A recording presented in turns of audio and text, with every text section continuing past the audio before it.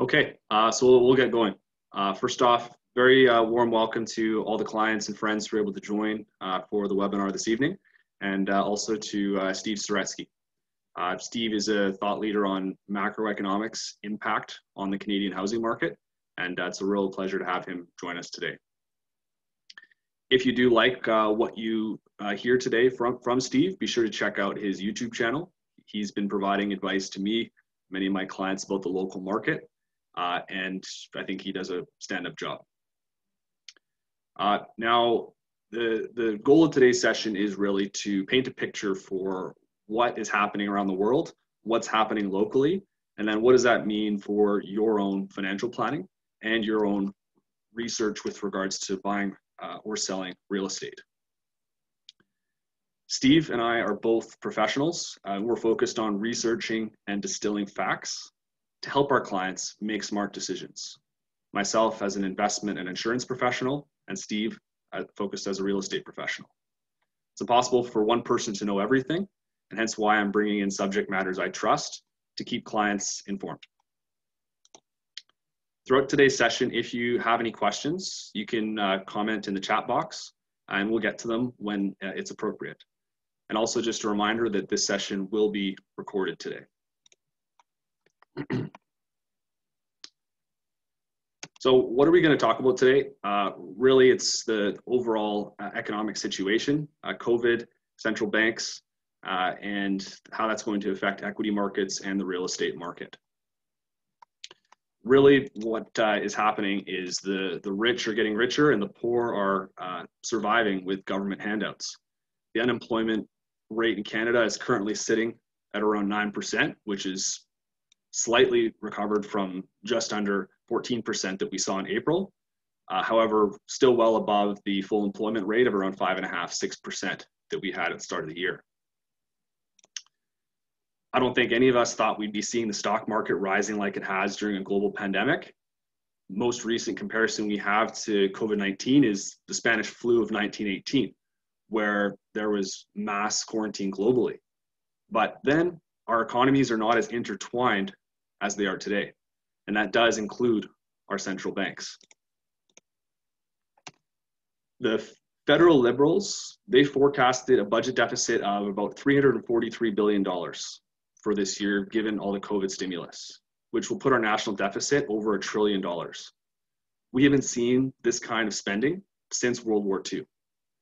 No one argues that fiscal stimulus wasn't required, but the question of how we're going to pay this back continues to be a contentious question.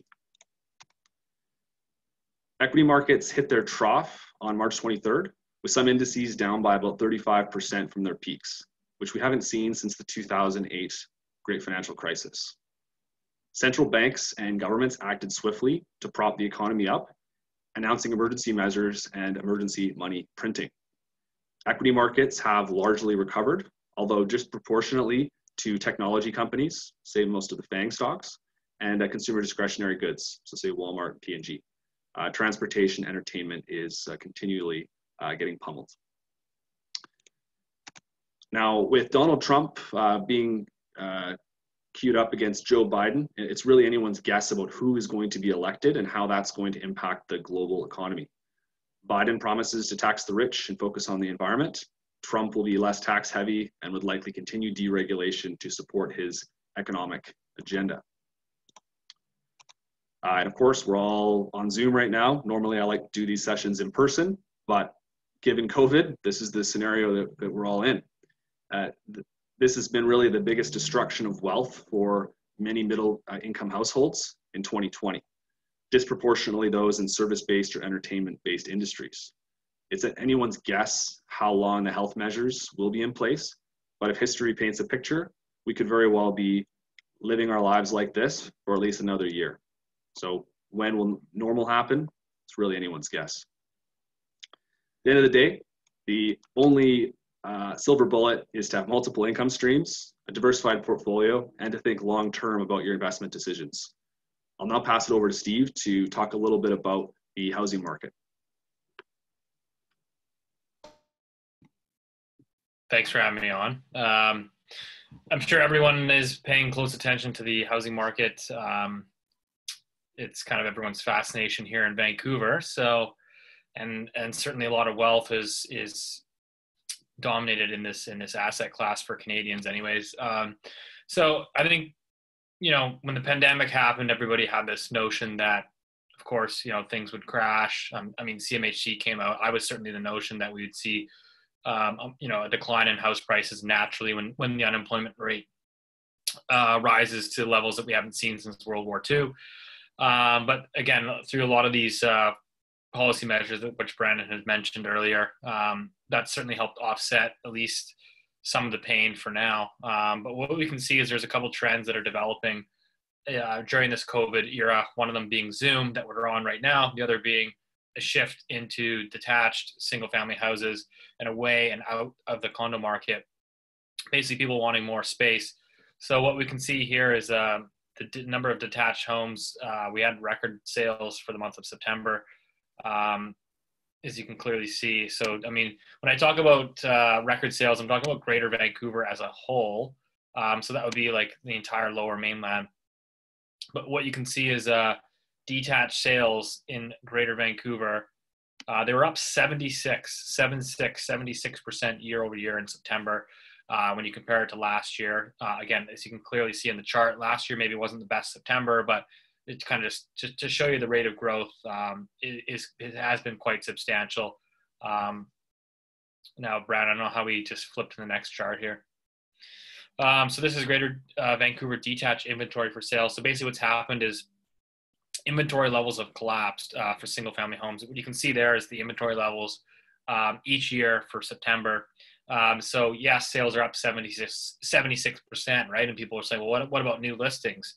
Obviously new listings have been increasing, but they're still not enough to replenish the inventory. So right now you can see we actually had the lowest inventory levels in 15 years for single family houses. So when you hear the media talk about, you know, a housing boom and record sales, it's important to contextualize because there really is two different markets right now. You have the detached single family market, again, up 76%, record sales, and then you have record low inventory levels, and you can imagine what that is going to do to the market. So if you want to hit the next slide there. This is detached house prices on a year-over-year basis. So you can actually see detached house prices across Greater Vancouver are accelerating higher. They were actually up 8% from last year. So, you know, I think it's important to understand or to kind of really think about this is I can't think of one person that had you pulled them in April and asked them, where do you think house prices will be in 6 months? I don't think one person would have told you that they would be up, you know, 5, 6, 7, 8%. I think everybody, even the most optimistic person in the real estate industry, probably would have told you that at best prices would be flat, and in a more realistic scenario, they'll probably start to decline, at least modestly.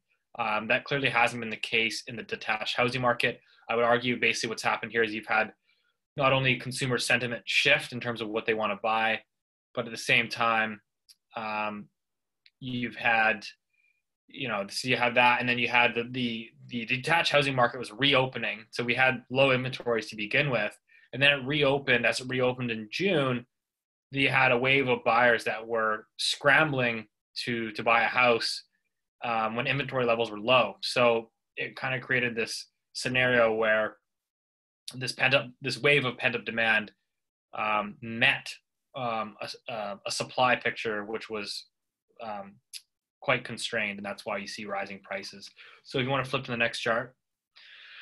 And this kind of shows you, I put this chart in because I wanted to highlight the fact that this is not like 2016. So 2016, if any of you remember, was a highly speculative market. We had a lot of offshore money coming in. Every single aspect of the real estate market was going up. Didn't matter if you bought a condo, a townhouse, a detached house, any which direction, prices were going one direction, and that was up. Everybody was speculating on higher prices. We had rapid price growth.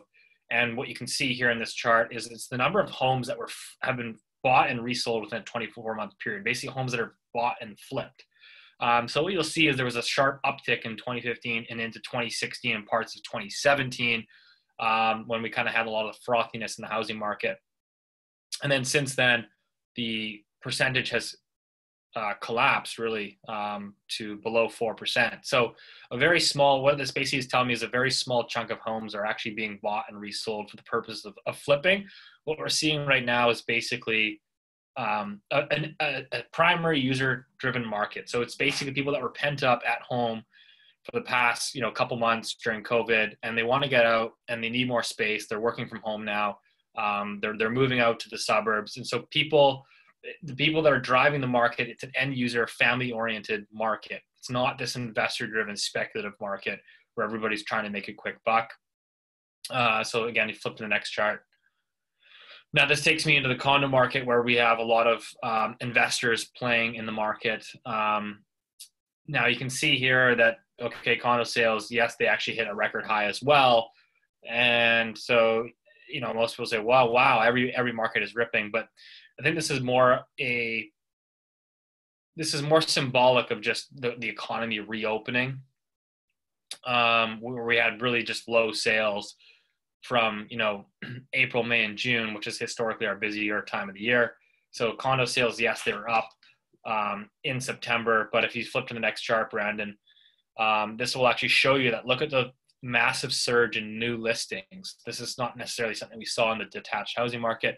So new listings also hit record highs in September, really just dwarfing anything that we've ever seen, in the month of September. So I think that this is ultimately creating, sales have been fairly robust in the condo market, but new listings are far surpassing that. And then if you flip to the next chart, this is where you can see condo inventory now has hit it's a 6-year high, or a 5-year high. So it's a 5-year high for Greater Vancouver sales. So again, compare that to the detached housing market, where, as I just mentioned, you had a 15-year high in supply, 15-year low supply in detached single-family inventory, and now you flip to the condo market and you have a 5-year high. Now remember, pre-COVID, the condo market was still quite active. We were seeing multiple offers. It was a very competitive market. So a lot has changed in just 6 months. We haven't seen a surge in condo inventory in a while. So if you flip to the next page, another factor that I'm really keeping an eye on. So the condo market, we have a couple factors that I think are going against it. Obviously, there's some consumer sentiment shifts where people are wanting more space. They're wanting their own front door. They're wanting to avoid the elevators, stuff like that. Maybe this is temporary during COVID.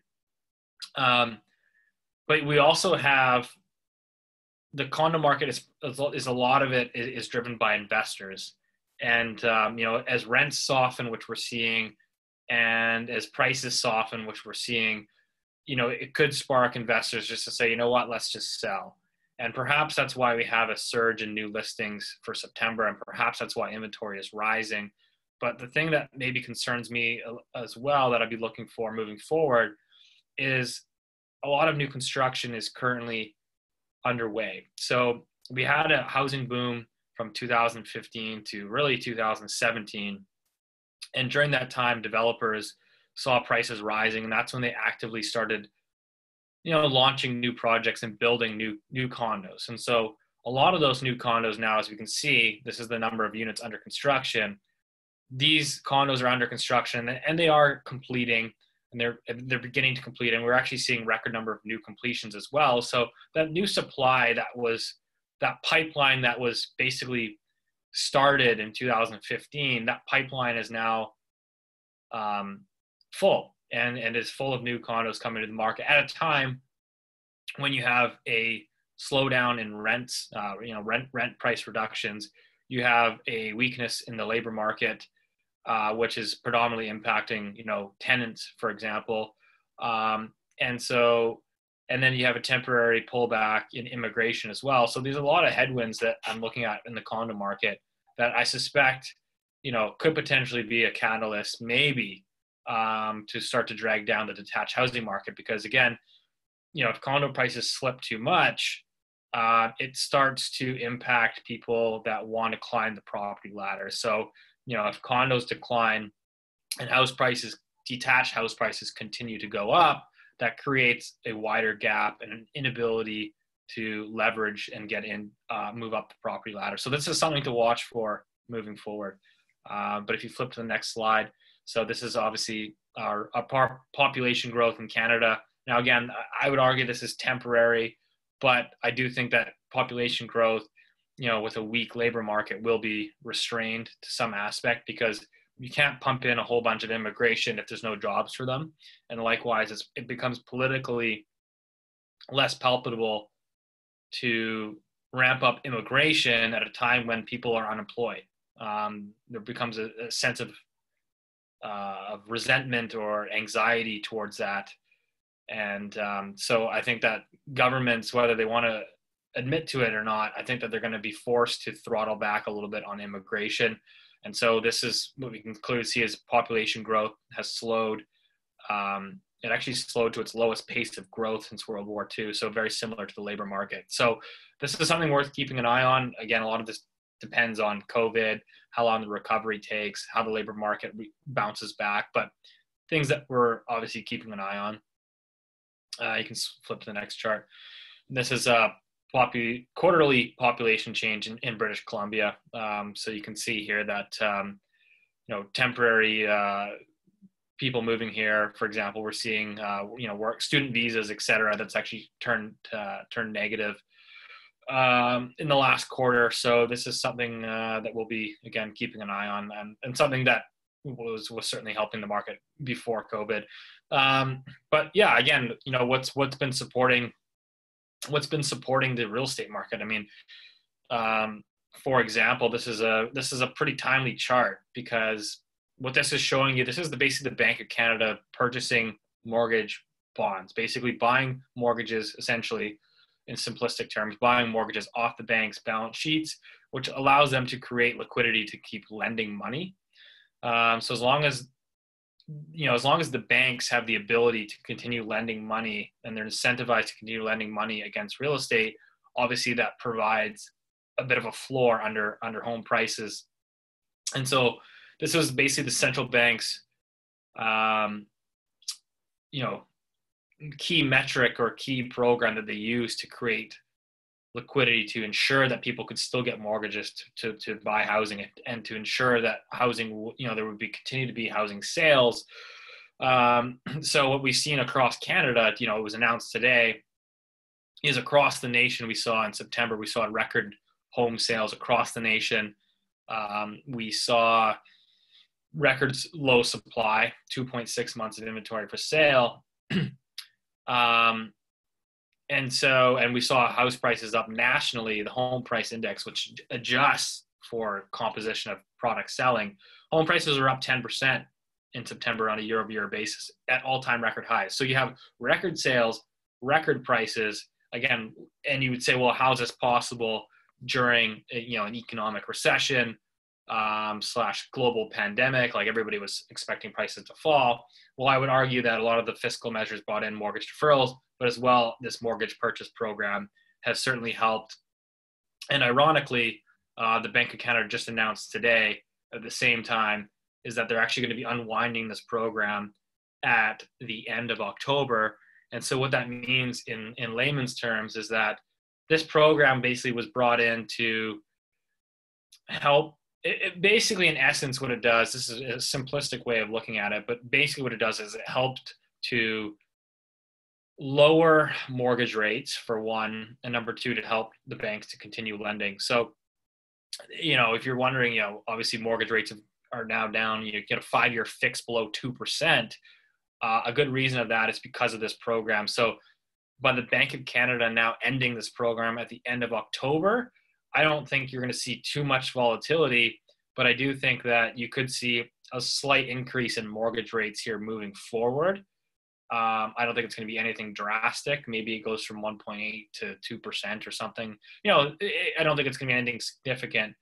And I suspect that this program could very well be reintroduced if there is some distress in the housing market, if housing sales start to slow down and roll over and prices start to come off in a meaningful way, I suspect that this program will be reintroduced. But as of right now, again, these are things that are worth keeping an eye on. So in summary, that's pretty much the gist of it. So if anyone has any questions, happy to answer them.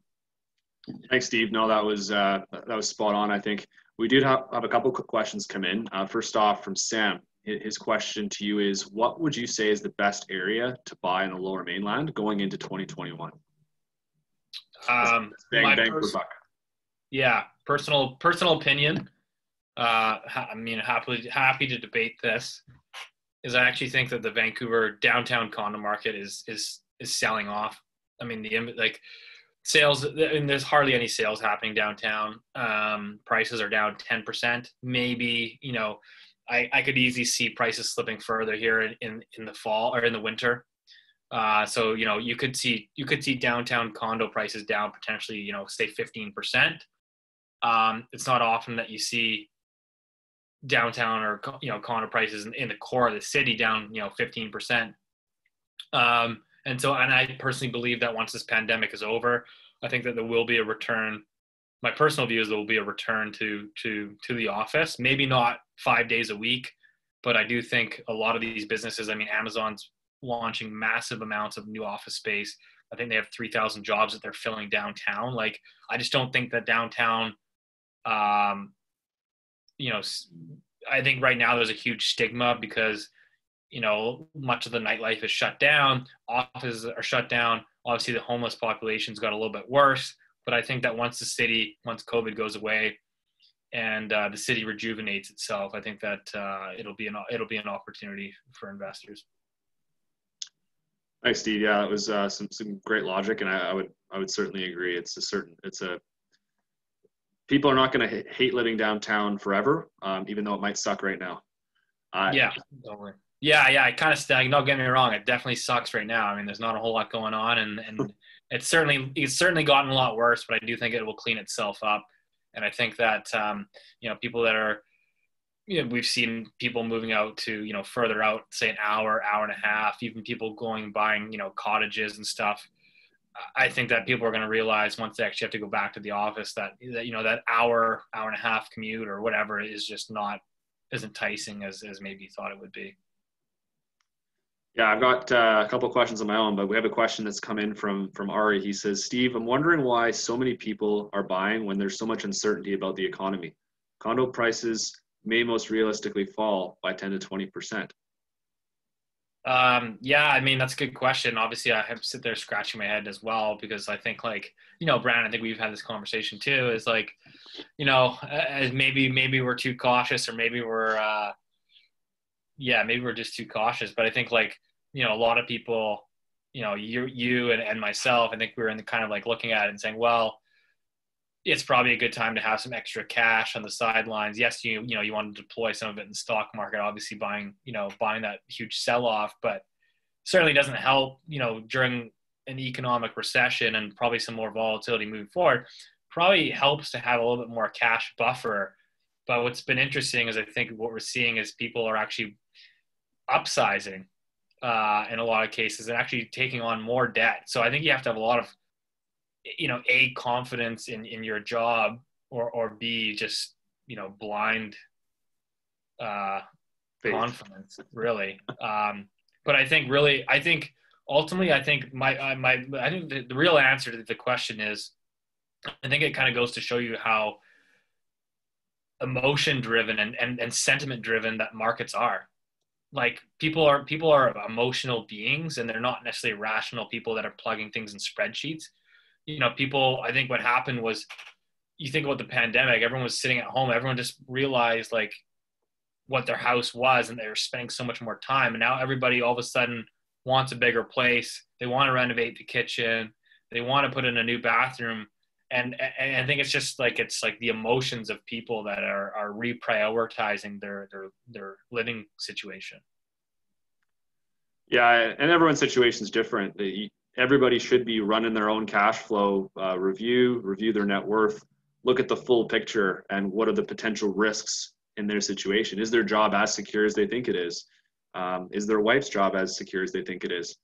But the knock go ahead. Sorry. Yeah, the knock-on effects of this are extremely evident. Like my wife working at a law firm, the number of divorce rates has actually gone through the roof because everyone's stuck at home more with their partner. I don't think people would have foresaw that from a pandemic, but these sort of knock-on effects that everyone's situation is different. Do your own homework and make an informed decision based on facts. Hopefully, from listening to people like yourself and I who actually do the homework. I think what is interesting is like you just look again. I always like focus and say, well, like what's happening during this pandemic is like one of the things that I think everyone is doing is everybody seems to be buying like a house in the suburbs and a new dog, right? It's just like, and that's just like pure emotion. Nobody's thought about like, will I want or have the time to care for this dog in a year or two? And will I, people are buying like, one area of the market that's booming is like, vacation properties on the Gulf Islands and the Sunshine Coast and this and that. And it's like, it's great right now because I'm sure everybody's got their laptop and they're working on Gibsons, but has anyone thought if in 2 years time, if they're going to be still doing that? Like, I just think it's people are naturally, short-term mindset, right? Like it's just in the moment. Well, the stock market certainly would agree with you there, Steve. I think the reactionary effects that we see on that front are a tweet from Donald Trump, markets up or markets down. And I would tend to agree that the average household tends to make decisions based on the short term. But chatting with guys like you or me will help them think about the long term as well. Okay, Steve, I got one more question here from Daniel. He says, I just recently bought a condo looking to upgrade in the next 5 to 7 years. Do you see the Greater Vancouver real estate market continuing to climb long term, or is affordability going to become more of an issue? Oof, man, that's a tough one. I honestly, I don't know if I have an answer for that. I think I always think long term, like Vancouver is going to be, it's a store of wealth, and long term, you're going to leverage these low mortgage rates to build up equity in the housing market, and obviously as a principal residence, tax free. So I think that's the real advantage. I've never been a fan of like telling clients, hey, if you buy this, it will automatically go up, 5% a year. Like we don't know. Yes, historically it's gone up. My personal belief is, I think it will go up. Do I think that we're going to see the kind of returns that we saw, over the last 5-6 years? No, I don't. Like, it's not normal. People just got so short-sighted thinking it was normal that prices go up, 15% a year in Vancouver. Like, that's just not the case. Historically, they've gone up over the past 20-25 years. You average it out, it's about 5% a year. Again, will we get 5% a year moving forward? I have no idea. Since Steve, this is a question on my end. What are you seeing in terms of rental properties or the investors? Are you seeing investors kind of claw back and perhaps sell properties, or are you seeing them just sort of bide their time? And we've seen rents are coming down in some of the major cities. Has that impacted many people, or is it? It's hard to say. I mean, we don't really have like good data on like, okay, well, who's selling? I mean, sure, a lot of it's anecdotal. I mean, I can't really say that I'm seeing landlords like running for the exits. I don't think that's the case at all. Obviously, we're seeing more selling in the condo space. So I'd argue like maybe it only takes a small number of people to decide to, hey, if you've got 3 condos, maybe they're deciding to sell one of those, free up some extra cash. Like, and that's obviously what we're seeing in the new listing, the data there, and obviously inventory levels building. So I think that's the case. I mean, one of the markets that I look at is the pre-sale market, because that tends to be very heavily driven by the investor. Like they're predominantly the individual who funds these projects as investors buying pre-sales, and that market's still really quite slow. So that kind of tells me that I just don't think investors are overly active right now in terms of purchasing. That's fair. Glad to hear that there's still be some. It's mostly a primary market, people looking to buy for a place to live versus this speculation mania we had in say the 2015, 2016 timeframe. Totally. Yeah. It's definitely. I mean, I think we definitely have to look beyond the headlines right now, because I think there's there's a lot more to the story right now as opposed to just record sales, record, prices. It's like, if you really start to unpack it, it's a very much, it's an interesting market. Let's put it that way. So I think, we'll have to wait and see what the next sort of 6 months look like. I think as these deferrals start to expire and everything, it's much too soon. I know people are obviously kind of like, giving CMHC a really hard time and saying, well, your forecasts were terrible. You called for 9 to 18% decline, and prices in Canada are hitting new highs. And obviously that's quite embarrassing if you're a national, mortgage housing agency. But again, I think that in terms of foreclosures and supply and stuff, I think that, we'll see more of that in 2021. So we'll have to see if the economy can bounce back to kind of fill some of that, that void. Yeah, I feel bad for Evan Siddall. The guy's just trying to do well among Canadians, but the central banks, Tiff Macklem, don't seem to agree with that. They keep rates at the floor, and everyone borrows, and all the speculators will just enjoy the debt buffet. Yeah, I mean, obviously you can imagine a scenario where, maybe this central bank didn't intervene in the mortgage market, and maybe, people didn't get $2,000 CERB checks, like, what the housing market would look like. So again, obviously a lot of the future direction depends on policy measures. So I think with record prices and record sales, they might be inclined to scale back some of that stimulus, which again, I think they have with the Bank of Canada's announcement today.